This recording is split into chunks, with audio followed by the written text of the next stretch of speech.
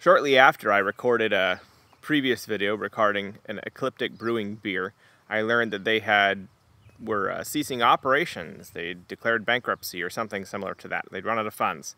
And then shortly thereafter, I learned that they'd been bought and they'd be continuing under different ownership. So maybe I'm too late, or maybe I'm early. Maybe it's just in the end of one thing and the beginning of another thing. Change in the industry is certainly a common thing these days, particularly as the economy is doing its wibbly-wobbly, shaky-wakey thing. But regardless, while I still have this can, I will be drinking Ecliptic Brewing's Starburst IPA. I'm about to put some space in my face.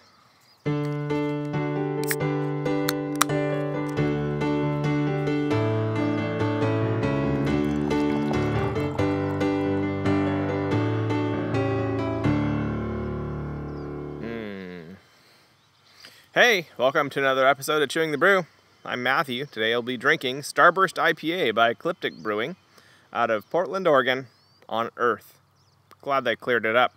I'm pretty sure there was a Portland Mars at one point. This is an IPA. I don't know too much about it, except that it is an IPA. Oh, there it says, a juicy tropical IPA with a galaxy's worth of Amarillo, Azacca, Centennial, Mosaic, and Simcoe hops. So they're going tropical, but they're using a lot of Northwest hops, Simcoes, well, some. There's a combination in there. It's a whole mix. It's a whole galaxy's worth of hops. I suppose that's what they're going for. Aroma-wise, yeah, recording under a tree, sometimes the tree decides to drop things on the table. So be it. Aroma-wise, there's an indistinct. I mean, it's definitely tropical, but I'm having a hard time picking out necessarily a particular fruit or tropical element that it reminds me of.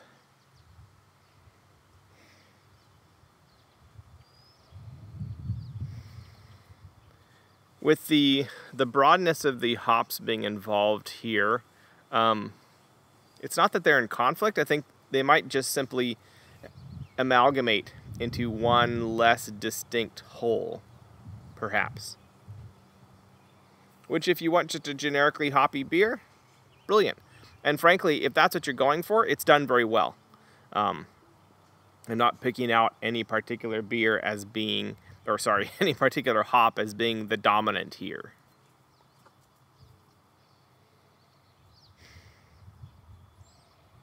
It smells good, and I mean, it's definitely a very hoppy aroma, which speaks to the flavor hopefully being quite hoppy too.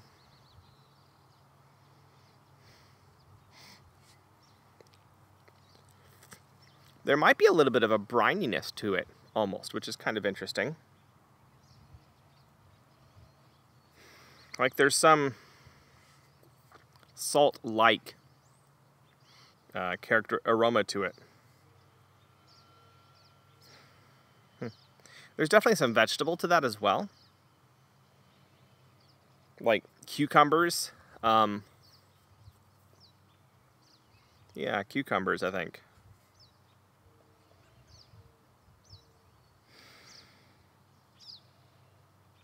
Maybe some real mild fruitiness. Well, let's see what it tastes like.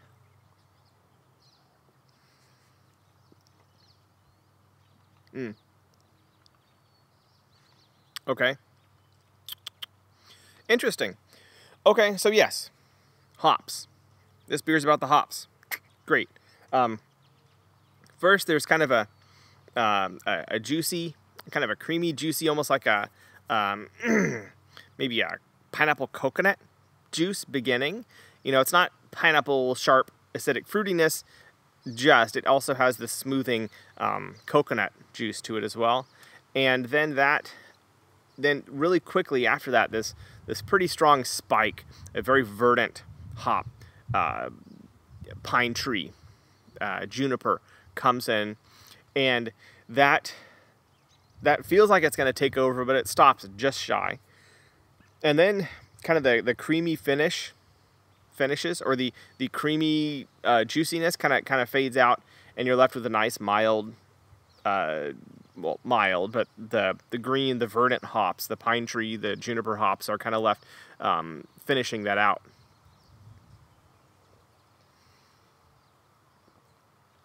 That's pretty nice. Even the feel, the mouth feel is kind of creamy. Not thick, not like a heavy oat body beer or a lactose beer, but simply there's a creaminess to it, and that's quite nice. I like that. So you have this nice kind of pineapple coconut juice kind of start and middle, and then this accompaniment of a real consistent, real clean, really nice verdant pine juniper kind of hop finish. That's really quite nice. I enjoy that quite a bit.